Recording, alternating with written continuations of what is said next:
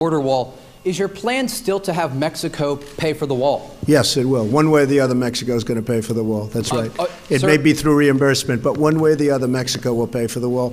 We're right now negotiating NAFTA. In my opinion, Mexico's been very difficult, as they should be. Why wouldn't they be? They had a sweetheart deal for so many years.